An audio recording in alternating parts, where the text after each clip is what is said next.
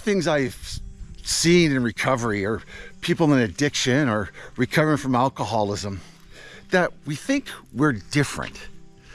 And I'm not even talking about early recovery. I'm just talking about in general, that we may feel or we think we're different. Because I know I thought I was different when I came into recovery. I thought I was defective, different. I thought I felt my emotions different. I thought I couldn't handle life, and that made me different. And just being an alcoholic made me different. And being an alcoholic is a little different than the other people. You know, not being able to drink alcohol is different. And drinking our lives into oblivion that we destroyed our lives, that's different for sure. And having the disease of alcoholism makes us a little different, but it doesn't define us.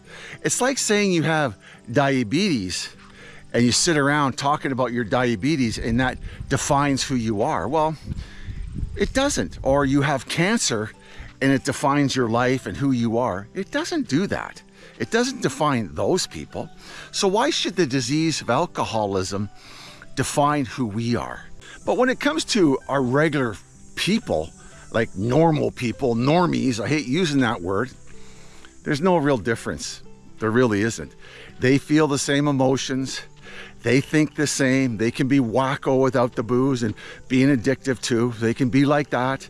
They, have problems in their life. They go through divorce. They go through bankruptcy. They go through all these issues in life like we do. And if you have enough recovery and you work your program and you're doing all you can, you will see what they say in the book, right? That the world, well, I don't know exactly what they say in the book. I shouldn't be quoting it. If you're thinking you're unique, you're not. You're not. You got a lot of issues to work out. But once all that settles down, we become basically like normal people, just regular people. I hate to take the air out of your balloon, but we are not that special. We aren't. We just have the disease of alcoholism. And in the early sobriety, it can feel like we're much different because we suffer from the mental and emotional and spiritual torture can make us feel separated from the rest of our fellows. But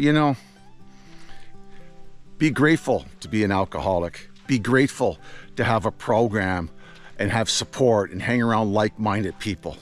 Because a lot of us out there, a lot of other people, including my wife and my friends, they have to do it alone. They don't have that support that they can rely on to help them with their mental, emotional health, spiritual health. We do. We have tons of support, and we have tons of people around us like-minded, and we have a way of life that works for us one day at a time that we don't have to drink.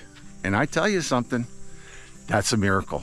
So the only difference in my life now is I don't drink or drug. That's the only difference. And the longer you don't drink and drug, you find a lot of people who are sort of normies that don't drink and drug either. There's a lot of us out there in programs and not in programs that don't use alcohol on a daily basis, or maybe never use it. Okay? So we're not unique, folks. Okay? So thanks for stopping by. My name's Terry G. This is an alcohol-free life channel where we learn to live sober one day at a time. If you can take a second, please subscribe.